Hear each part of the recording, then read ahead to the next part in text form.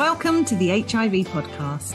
Each week we focus on a person, historical event or pop culture moment linked to HIV and explore the story of what actually happened. I'm Sarah. And I'm Jess, and between us we've been working in the field of HIV for 40 years. Our aim is to get as many people as possible HIV educated. Welcome to the HIV podcast.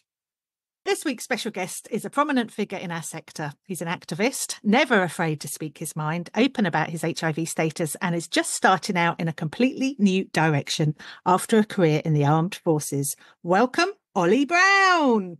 Hello. Oh, I'm sorry, it's just me clapping. I was going to say, Jess is there clapping in spirit. Yes, I might get Zoe to add sound effects. Lots of applause. Look at Wembley Stadium. Oh, yeah, that'd be amazing. So first of all, how are you? Yeah, good. Just sort of getting used to life, without a uniform.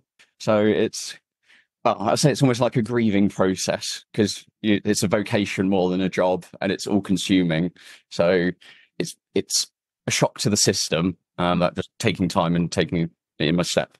So, but yeah, as ever, just looking forward, and looking for the next person I get to, annoy with a problem that I found. So oh, fantastic. So I mean, this is a big change for you, and we're going to talk about that a little bit later on. But I also wanted to talk about how you were diagnosed, because I've done my research, Ollie. This will surprise you because you do listen regularly to the podcast, so you know how haphazard it is normally. And I know you were diagnosed in A&E, weren't you? Yeah. Okay. Yeah. So what happened? I simply sum it up as a biker bottle and a brick wall. Because I was working in London and I was cycling through London. I was on my bike. Plastic bottle got caught in the tyre. Ended up losing control, sliding along a brick wall, and then sliding along the floor. Got up, sort of looked myself over, and thought, oh, finger needs a bit of help. And had no idea where to go. Phoned a friend who I knew was London based, and it worked out that Chelsea and Westminster was the only place closest to go to. So got in a taxi, turned up, went into A&E, but one thing led to another. From going, I've got a sliced up finger, can you have a look at it? They found my blood oxygen was low, so they had concerns that I had internal bleeding. So they did a full chest x-ray, found blurring around my lymph nodes. So they then did a full body CT, and blood tests. At that point, they were looking for early indications of cancer. That was their line of thinking. But unbeknown to me at the time, Chelsea and Westminster was still conducting an opt-out HIV test trial. And as a result of my bloods being taken in that A&E setting, I was tested for HIV as part of that. So I was then contacted and had the news broken that they'd found the answer, and they told me that I had been diagnosed with HIV. My immediate response, as odd as it sounds, was, well, at least it's not cancer. Yeah. The even odder part of that is I didn't really know about HIV, but I still gave it that pecking order. My reference point was Rent the musical. Be back then, and cancer. It's yeah. Actually not too dissimilar in a way. Whereas now, HIV, it's lower than diabetes in its effect on life. So I didn't even know, but that was my reaction. So it was quite I'd say out of the blue diagnosis. I'd only had one HIV test prior to then. Because whenever I went for a sexual health screening, I was considered not a risk. I present in a heteronormative manner, so I wasn't seen as a at-risk person.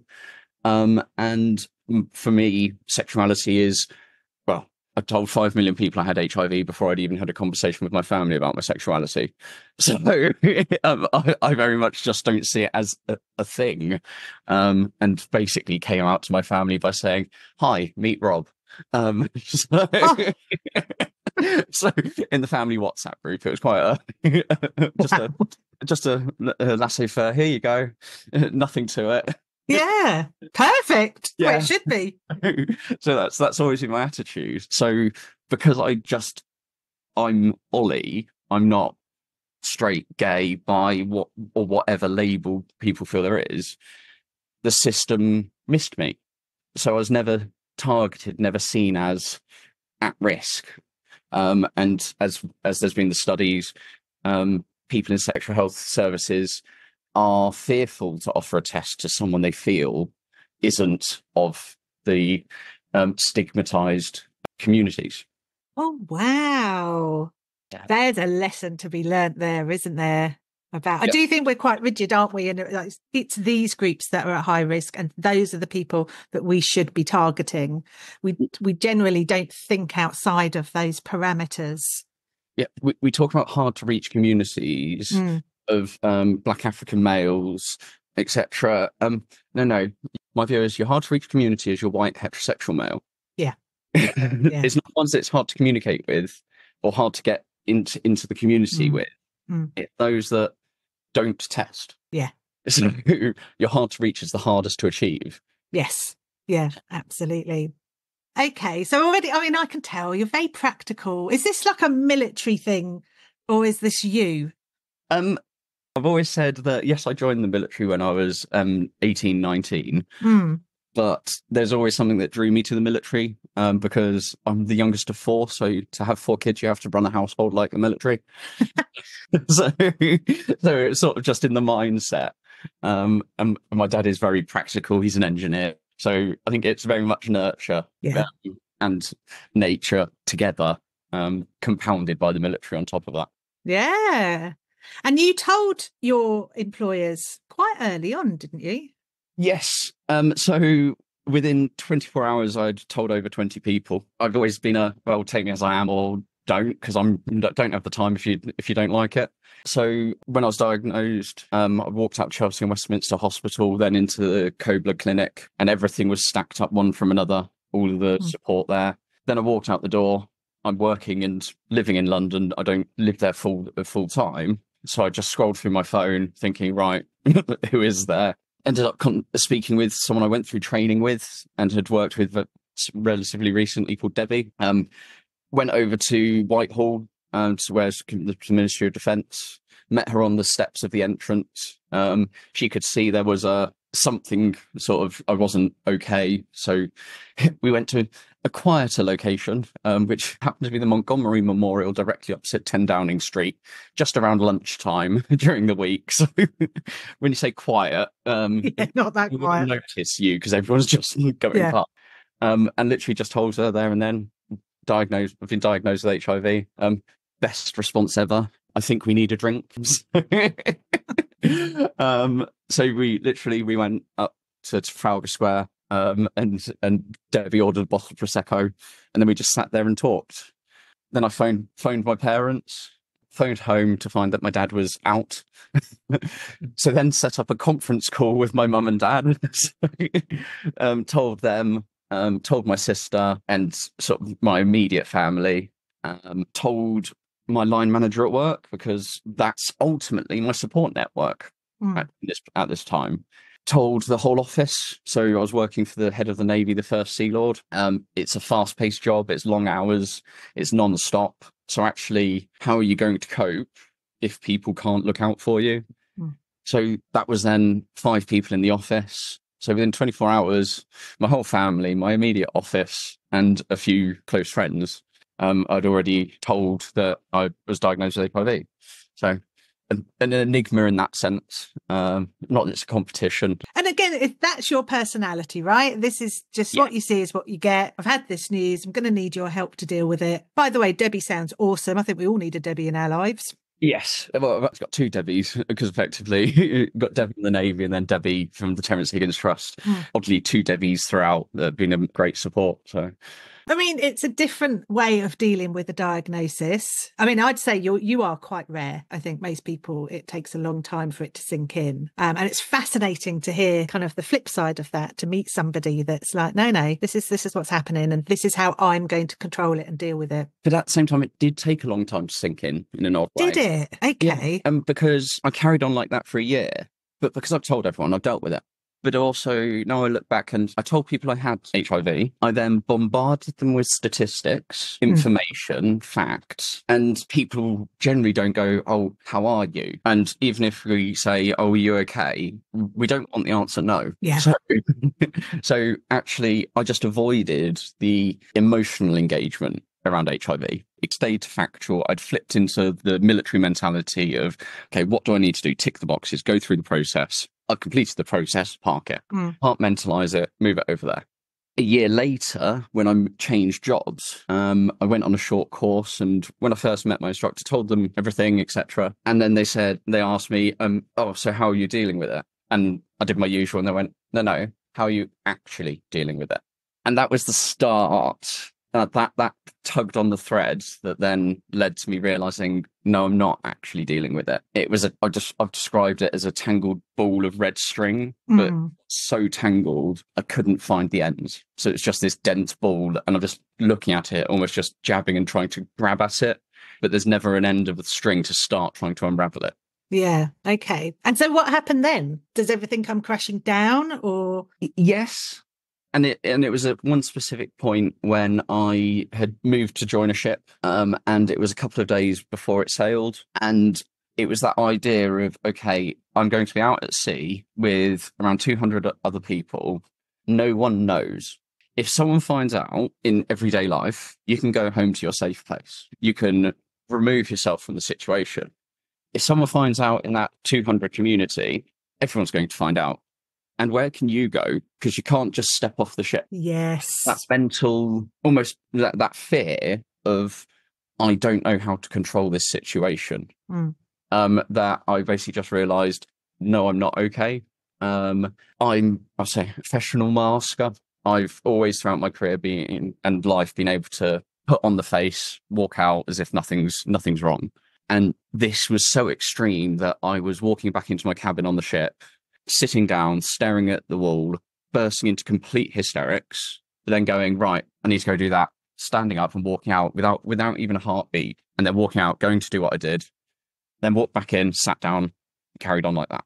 The distance between the mask and reality was just so taut. It was a breakdown. And that's where I went, no, I'm not okay. And we've got this wonderful system in the military of the chaplaincy. Yes. Doesn't matter if you're religious or not. They may be. And I exemplify the level of non-religiousness of their support of one of the first people I told that I was gay was a Catholic priest.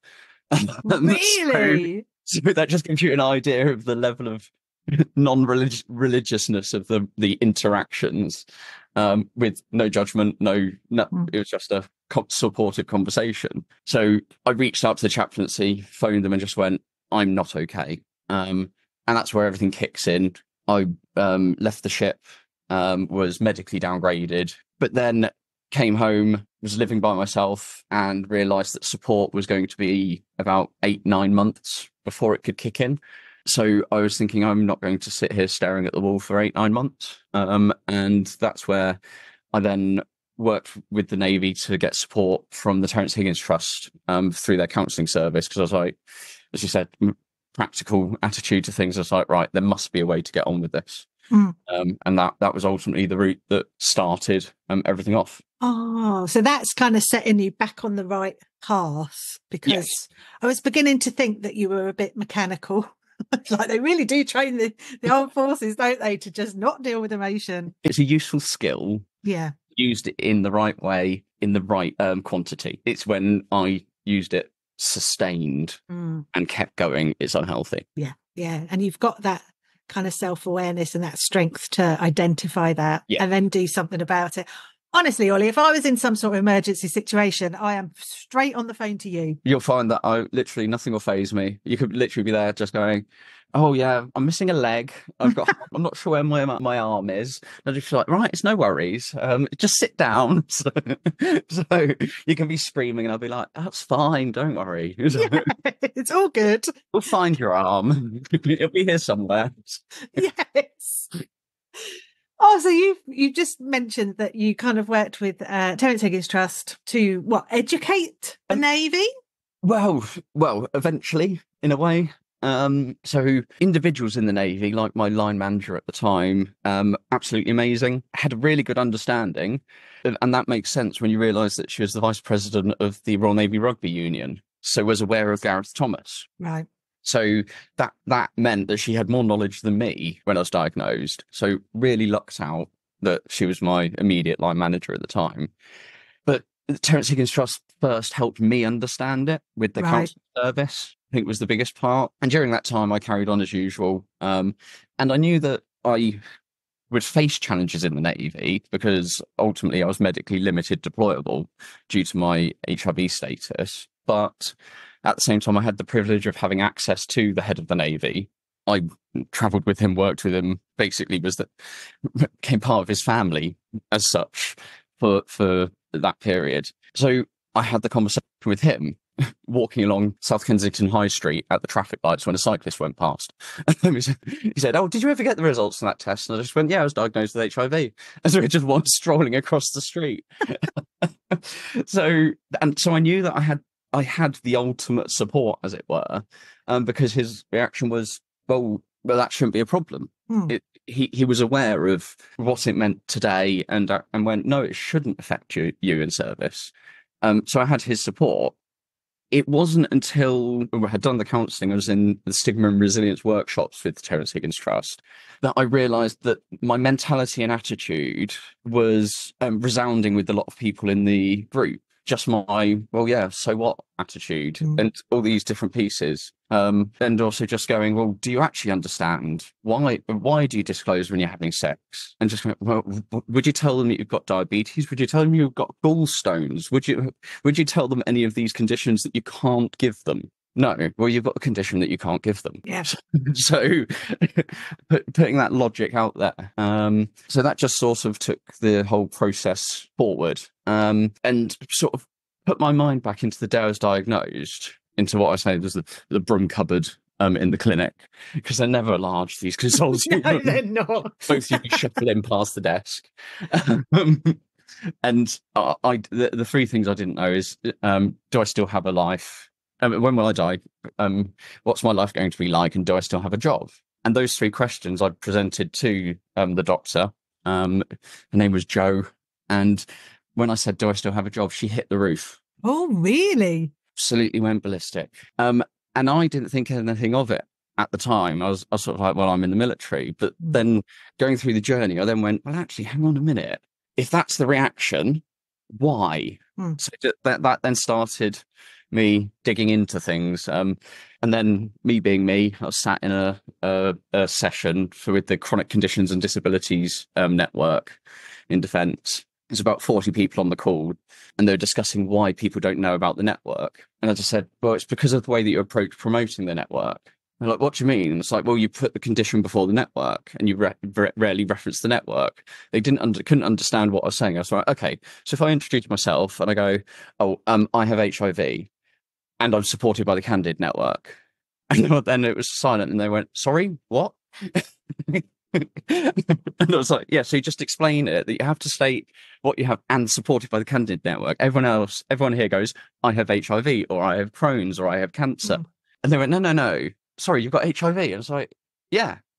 So it was just sort of dropped out there. And then they asked me, oh, would you do a talk for us? I went, okay. And then picked a date in about 2-3 weeks' time. And then went to the Terence Higgins Trust. Been asked to do a talk in Defence. When? Just in a few weeks. And then did a talk to just over 100 people across Defence, from all ranks, civilians, military. And it actually ended the conversation with, I have HIV. So what? And that's where the ball was firmly shoved down the hill. And everything, momentum built up, because no one could answer it. No one could answer why. Because I just told them all the information. I told them all the real facts. I pulled out all the policies, and they're going, yeah, but I've got HIV. So what? Why does it matter? Yeah. But you're saying it does matter, and there's no reason for it.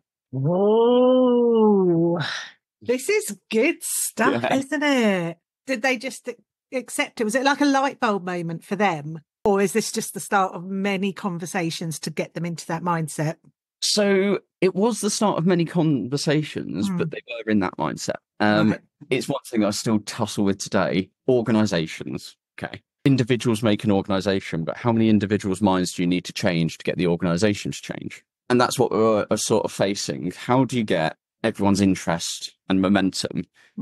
And it was having senior support that then ended up with conversations in corridors that basically amplified the conversation within the service and the other services, doing things like just phoning up the head of diversity and inclusion in the army and going, "Oh, I'm sorry, but your policy is quite offensive and borderline illegal." And just literally going, not disrespectfully, but just going around the system. We have ranks, yeah, but it doesn't mean I can't talk to you. People seem to think that it means that you have to follow the chain. No, you go by the most expeditious route and just go, yeah, this is the situation. You're the person to deal with it. So deal with it. And they sent an email out that afternoon saying, this policy has been highlighted to me. These are the concerns. If question, I'm deleting it.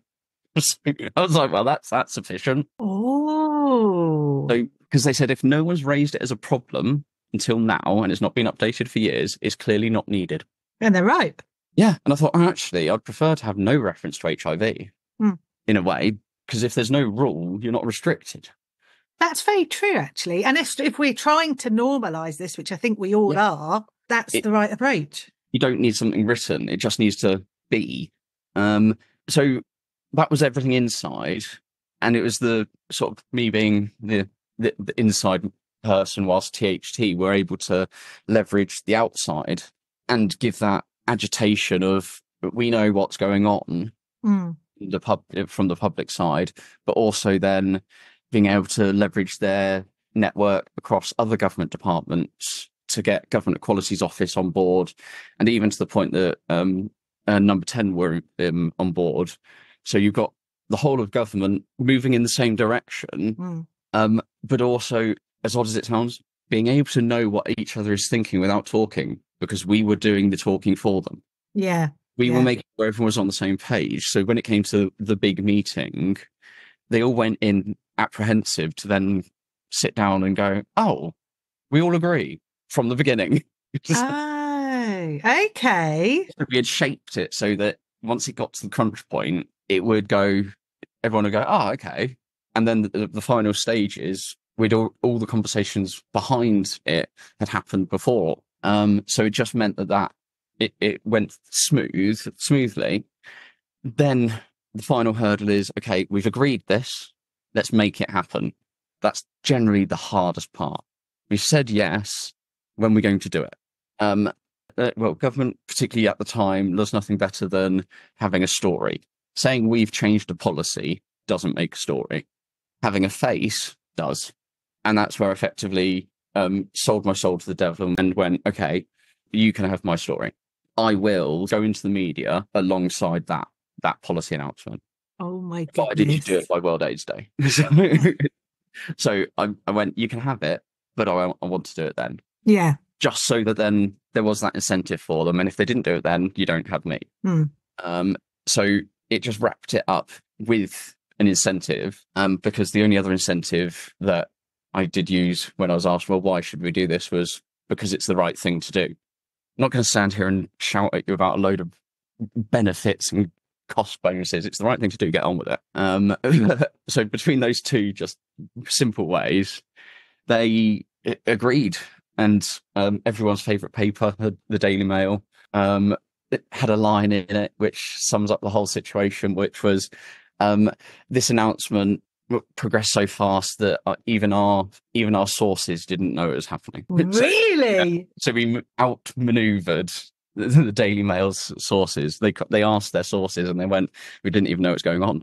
I would expect nothing less from the military. Yeah, so excellent. Yeah, but that's when I took the conscious decision to speak out, knowing it would have an impact. And ultimately, as you said, formally of the Navy, I knew that would be the ultimate outcome for various reasons. And as I said, Debbie Laycock from Terence Higgins Trust, it's probably one of the first conversations that we had, whereas I know what the ending will be. What I don't know is when. Yeah, yeah. Gosh, so you've gone like not even national, probably international now with your diagnosis. But the result is that you've changed policies. That it's not just the Navy's working to, is it? It's the other armed forces as well, the Army, the Air Force. Yeah, so you can now join the UK Armed Forces if you're living with HIV. Oh, Ollie, how does that feel? You've engineered that. So it didn't feel real until I got a phone call from Richard Angel, the now chief executive. I was shopping in Lidl, just wandering down the middle aisle, and he phoned me because he was at a conference, and the case study had been presented of individual who was a child living with HIV. They were lost to care, completely disengaged, and it turned out that they they were living on the streets, but happened to hear or see about my story, and they went from there to re-engaging with care, and looking to pursue a career in the Navy, just because they realised that gave them that hope. And I've always said, I've not done this to change the military, to change policies. I've done it to make sure that just one other person doesn't have to feel how I did or go through what I did. And it doesn't matter. As long as there's just one other person that doesn't have to do it. That's all I did it for. Yeah. Yeah. To make a difference to other people. Yeah. And the amount of them, it doesn't matter. Just one. Just so they didn't have to face it. And coincidentally, there's now an informal guideline rule that Royal Navy Medical takes the approach of. One of them sort of jokingly said, "Oh yeah, it's almost like the Ollie rule," because if an issue is raised to them, it's quite often they sort of like, "Oh no, we've got bigger things to deal with." They now go, "No, does it affect one person?" And if it affects one person, they deal with it. Brilliant. And it's just that mentality of, if there's something wrong and it affects one person, it must affect another. It must affect more, but they're the unseen. They're the people without a voice. So take what the one voice that you do have and do something about it. And you got an MBE for this, didn't you? Yes, yeah. So it was King Charles's first honours list, and it's there was an aspect of poetic justice to it, because I did have a comment slung in my direction of, "Oh, you're only doing this to get 3 letters after your name." And I responded, "No, I'm good, thanks. I've already got 3 letters. It's HIV." So it's a great sort of honour, but it's like getting a degree or a GCSE without having sat an exam. Because to me, I just did it.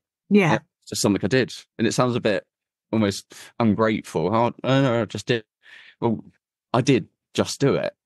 But it's great that I've had that recognition. But still, I just sort of sit there and go, yeah. But we jokingly call them in the military MBEs, many buggers efforts. OBEs, other buggers. But I do feel that actually it's recognition of many people's efforts, because it marks the face that went out there.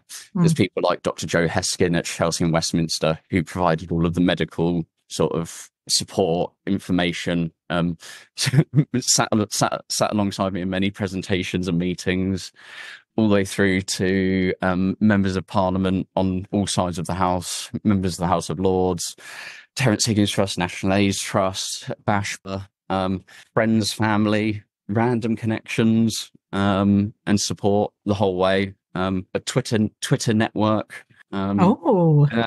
If you find someone trolling me at any point, you'll generally find someone correcting the information or steering them in the right direction. Nice. So I've never engaged, but people have on my behalf. On the grounds of combat disinformation. Don't try to change their mind, because some people's minds just won't be. So long as the right information is next to it. Yes. Yeah, no, absolutely. Okay, and you've left the Navy now. Yes. What's next for you?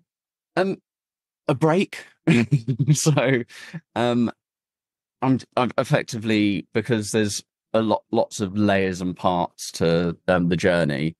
And it's just been one situation after another. I've not taken pause. I almost say it was a year coming to terms with HIV. It was a year speaking out with it. And then it was a year dealing with what can only be sort of described as celebrity, and people knowing you without you knowing them. So that's quite a lot in that time frame to sort of have to deal with. So I'm just going to take 3 months or so just to catch up on life, as in like do some stuff around the house, and bits and pieces, but also then actually have those conversations to understand what could I do next. Yeah. I've always never seen HIV as my box. HIV just happened to be the subject. What could I apply my skills to next? That should be easier to say. What couldn't you apply them to? You've got such a broad range of skills. It's amazing. It's like, effectively, just give me a problem. Well, exactly. There are many problems in the world, Ollie. Come on, we can get through this. And that's what I'm trying to scope out, understand. Sure. Yeah. I've got ideas, but I very much don't restrict myself to my ideas, because actually it's everyone else's ideas that has more interest and value quite often. So see what comes of it, but I'll be a nightmare if I sit around idle. So I don't think there's any danger of that. No, absolutely not. See you at the World Health Organization or some NATO summit, leading the way. Come on, guys, this shouldn't be an issue. Well, if you invite me to large events like that, often people are running away from me because I've given them a hard time somewhere else. So, when it came to opt-out testing, I could be convinced that Amanda Pritchard, chief executive of the NHS, was avoiding me at events, because every time it's like, so where are we? Well, I like it. I've got one more question for you. And that is, tell us about the tattoo on your toe. Oh, yes. So, my brother, so as I mentioned, I'm the youngest of 4. The brother one older than me, Andrew, he is a tattooist and has been since day dot. He was the one sibling out of all of us I least expected to sort of know about HIV, but oddly knew the most, because he proactively took an interest because of his profession. He tattooed me probably, so it was post my diagnosis. I think it was about 2020. That was my first and only tattoo at the time, and it's a script of Memento Mori on my foot. And literally, oddly enough, no conversation was needed, nor should there really be as such. But then he phoned me the day after World AIDS Day, and said, right, you're coming over to my studio in East London, and I'm tattooing a red ribbon on your big toe. That seems a bit random, but it all comes from the fact that we were both in London whilst I was doing the work on the lead up, and we went for a night out, and he asked me the question, so what is HIV to you? And I just went, oh, it's no more or less important than my big toe. Oh, It's part of me. So, and both him and my other 2 brothers have the letter B for the surname Brown on their big toes. And it's on the same big toe as them. So he tattooed a red ribbon on my big toe the day after. Basically, I told everyone nice. I was living with HIV. But the bit I've subsequently reflected is, your big toe is the smallest body part that you can lose and not be able to walk. Is it really? Yes. Yeah. So if you don't have your big toes, you're unable to balance. Right. So actually, it's almost more profound that it's on my big toe. Yeah. And I just made the throwaway comment, it's as important as my big toe, because it is, but actually it's significant whilst being insignificant. Yeah. And it is part of me, and I've listened to various ways people refer to it of, actually I'm the host to it. Oh, it's just in me. To me, it's just part of me. Yeah, whatever. Yeah. I'm Ollie. So there you go. Exactly. Yes, it shouldn't identify you, should it? Yeah. So, but, Brilliant. Do you know what? It's been so lovely talking to you. I know whatever you go on to do, you're going to smash it. I don't think it's in your nature not to be able to do that. no, But you are a huge inspiration to everyone here at TVPS. no, thank you. It's great to know that you give people hope. I think that's one of the most sort of uplifting parts. Yeah. And sort of always remind myself that in the low times, which there have been many, to know that you've been that something for someone that's given that hope, because so long as you have something to hold on to. Yeah. Oh, you most definitely do that without a shadow of a doubt. You are ticking that box every single day.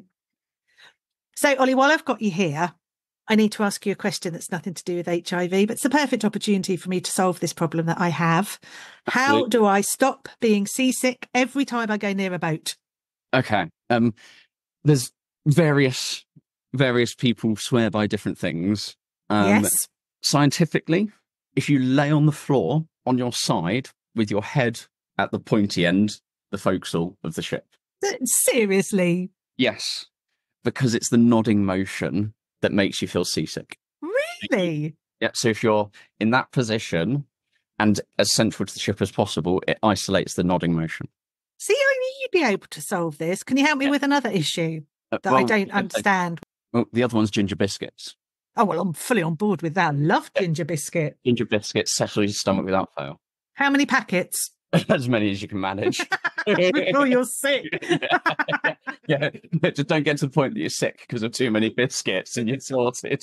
That will be the challenge for me. Okay, we can do this. The other thing I want to understand, I mean, I'll be honest with you, I don't understand how boats work.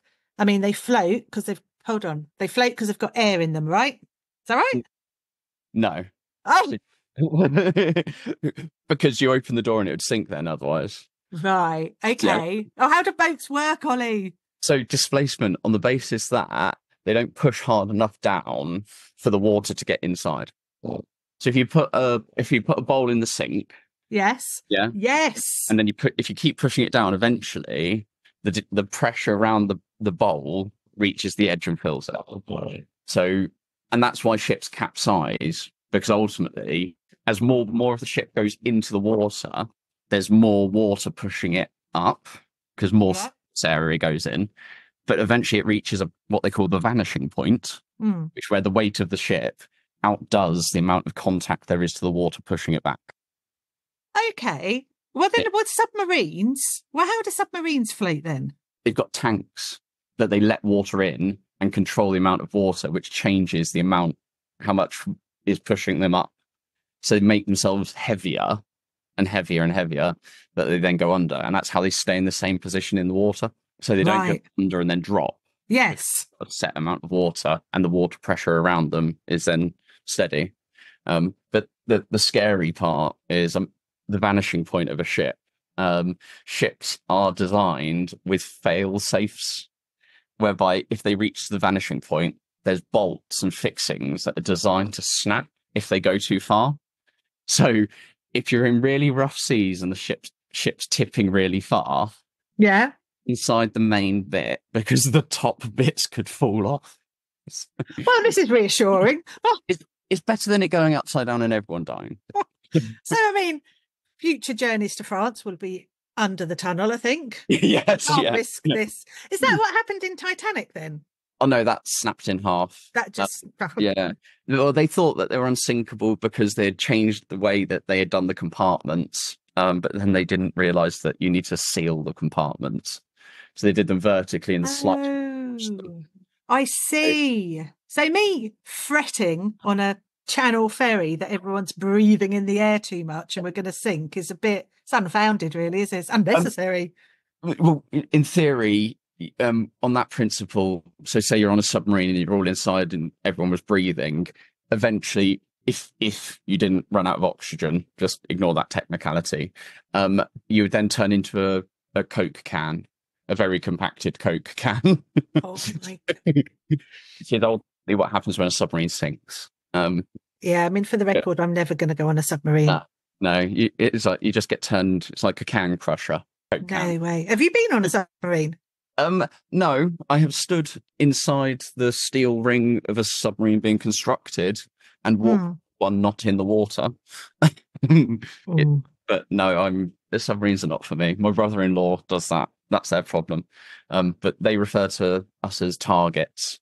'Cause- Oh, that's amazing.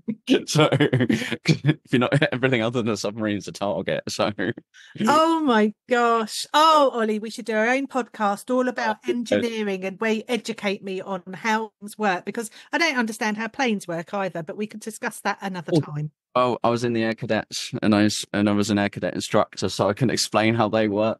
Seriously? Yeah. My sister's got an amazing analogy of men running over a hill and under a hill so, for a plane wing as to how airflow works. But she did train to be a science teacher, so You've just got like the cleverest family, haven't you? It's amazing. Oh, and we all do something totally different. Our parents always said, we don't care what you do, so long as you're happy. Yeah. Oh, I bet Christmases are fun when you all get together. Oh, It's no. like an episode of QI. No, it's 24 hours and we're killing each other. So, yeah. So 24 hours, 48 hours, absolutely not. 24 and a little bit more, we might be able to manage. Oh, brilliant. Right, that really is it now. We're all done. Oh, that end was abrupt, Sarah. Where have you popped up from? I know, where have I been all episode? It's like I've been secretly listening from behind the sofa quietly. See, I knew I wasn't alone. Well, you weren't. You were with Ollie, but I was also there. No, I wasn't. Right, just to put Ollie's mind at rest, you weren't there lurking in the background, were you? But you are here today, recording this on a different day, a little ending to sum up the episode. Yes, we are. And just to say that obviously I am back, but, because obviously people might be like, well, she's gone again. Where's she gone now? What's happening? She's announced she's back and then she's left again. Sarah pushing me out the podcast again. No, you're back like a bad smell. Yep, just hanging around, never leaving. Yeah. That's how I describe myself, Is that what you put in your biog? Yeah. We've just been invited back to be filter judges for the British Podcast Awards, which we're both really, really, really proud that they've invited us to do that. But we had to put a bio, and that's what I put, Sarah. Hangs around like a bad smell. But anyway, no, so we are back, but obviously Sarah recorded with Ollie while I was still away. So just wanted to pop in and say, what an amazing episode. Well done, Sarah. Amazing work, Ollie. Wow, amazing work, Ollie. So articulate. We can only dream of being that articulate. I know, and it's been edited and it's still long, and he Didn't need a lot of editing for him. Me, every few seconds. You always need a lot of editing, as do I, Sarah, as do I. Thanks for listening to the HIV podcast. If you enjoyed our podcast, please like, rate and subscribe wherever you listen to your podcasts. You can now also follow us on Instagram and TikTok at the HIV Podcast for behind the scenes insights and video. The HIV Podcast is produced by Thames Valley Positive Support.